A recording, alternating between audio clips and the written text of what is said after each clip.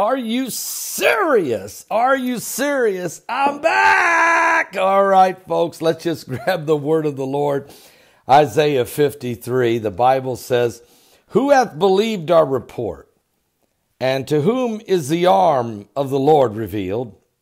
For he shall grow up before him as a tender plant, and as a root out of dry ground. He hath no form nor comeliness, and when we shall see him, there is no beauty that we should desire him. He is despised and rejected of men, a man of sorrows and acquainted with grief. And we hid, as it were, our faces from him. He was despised, and we esteemed him not. Surely he hath borne our griefs and carried our sorrows. Yet we did esteem him stricken, smitten of God, and afflicted. He was wounded for our transgressions, and he was bruised for our iniquities. The chastisement of our peace is upon him, and with his stripes we are healed. All we like sheep, we've gone astray. We've turned every one to his own way, and the Lord hath laid on him the iniquity of us all. He was oppressed, and he was afflicted, yet he opened not his mouth. He is brought as a lamb to the slaughter, and as a sheep before her shears is dumb, so he opened not his mouth. He was taken from prison and from judgment, and who shall declare his generation? For he was cut off out of the land of the living.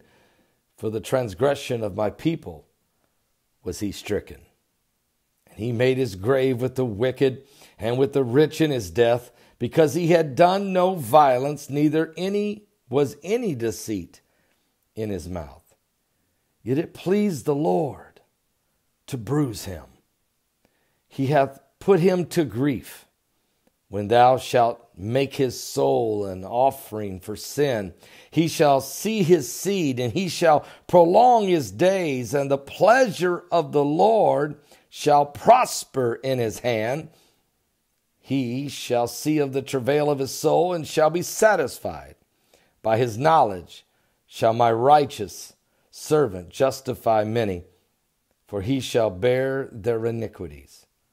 Therefore will I divide him a portion with the great, and he shall divide the spoil with the strong, because he hath poured out his soul unto death, and he was numbered with the transgressors, and he bare the sin of many, and made intercession for the transgressors." Isaiah 53, prophesied of the Messiah, and Jesus Christ gave his life for us all. You know, for God so loved the world that he gave his only begotten Son, that whosoever believeth in him should not perish, but have everlasting life. For God sent not his Son into the world to condemn the world, but the world through him might be saved. That's St. John 3:16 and 17.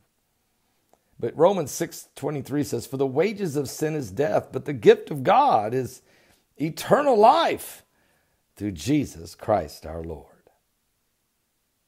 God bless all of you. Give your life to Jesus Christ. We're in the end times. We're running out of time.